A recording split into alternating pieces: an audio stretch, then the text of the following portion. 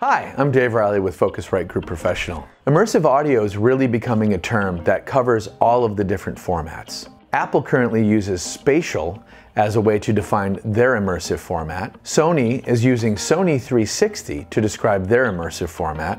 And Dolby Labs is using the Dolby Atmos way to describe their immersive format.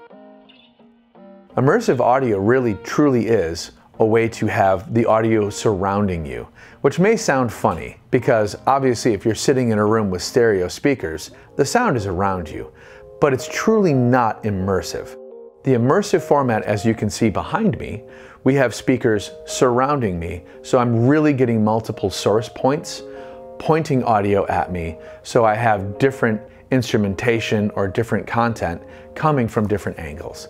That's more of what immersive really is. All the companies are just kind of getting a different way to define that. Immersive's catching on right now, I think because there's a pretty big push going on from all the manufacturers and the labels, mostly because it is such a great way to receive content. Automotive manufacturers are becoming way more involved. A lot of the major car companies currently have a model that'll have some sort of immersive format, but as we've heard, most major manufacturers are coming out with a car very soon that will have an immersive solution. If you buy a current TV, you're going to have some method of playing back immersive audio, whether it be the Dolby Atmos format or what have you. It's going to have some method, whether it be a soundbar that has multiple speakers in it, or as Sonos now has a standalone unit that has multiple speakers. Apple has their HomePods where they give you multiple speakers to give an immersive format and feel. Most companies are coming out with something to give you the immersive feel. Headphones or speakers, or again, just out of your normal TV. The benefit for a full immersive setup compared to just using a stereo method, it is so much more interactive.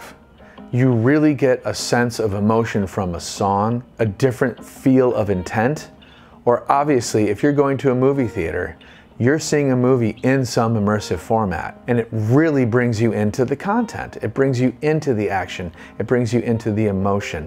That is what immersive really truly shines at. It connects you to whatever content, movie or music, that you're ingesting. You have a better tie to it. Now that we've talked about what immersive audio is, you probably have questions on how to actually create immersive content. In some other videos that we'll be posting, we're going to have content on how to build an immersive setup and how to create immersive content.